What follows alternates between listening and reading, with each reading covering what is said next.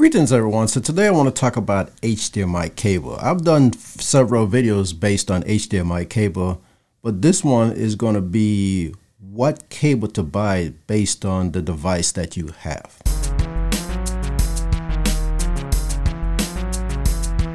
Okay, so I've had questions on my channel about what kind of cable to buy for the device you have. Now, some people want to buy the 4K cables and the high bandwidth cables, but sometimes that's not necessary. It all depends on what your device can output.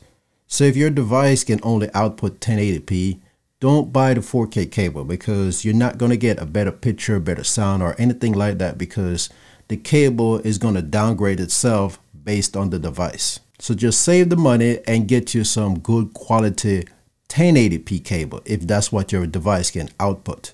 You know, you got your cable boxes and some older devices that only put out 1080p. So if that's what the case is, then like I said, just get 1080p cable because there are cables out there that's rated for 4K, 8K, and even higher. But you don't need to spend that much on cables that you're not going to take advantage of if the device can't handle any higher bandwidth. At the same token, if you have devices that has 4K capability, don't get the 1080p cable because you're not going to get the full benefit out of the 4K device. So in that case, get you some nice quality 4K cables that can take advantage of the ability of the device. Now there's TVs on the market that has 8K capability at the time of this video. But if you don't have any device that can handle 8K and you still have 4K devices, then you can still go with the 4K cable because the TV can still handle 4K cable even though it's made for 8K. So getting a cable that has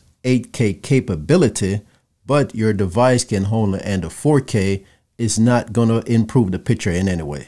So basically what I'm trying to say is if your device can only handle a certain amount of resolution, 1080p or 4K, just get that particular cable for that device because getting something that's higher rated and your device cannot output it is not going to serve you any benefit. And you can probably save some cash by just spending enough on the cable that can handle that device. Also, try to measure the length of the cable that you need. You can easily do that with a tape measure because you don't need a 6-foot cable if a 3-foot will do. So spending more on a cable that has more length to it is not necessary because you're not going to use up all that length anyway and it's just extra cable lying around. So to wrap it up, 1, get the cable that's capable of handling the device that you have.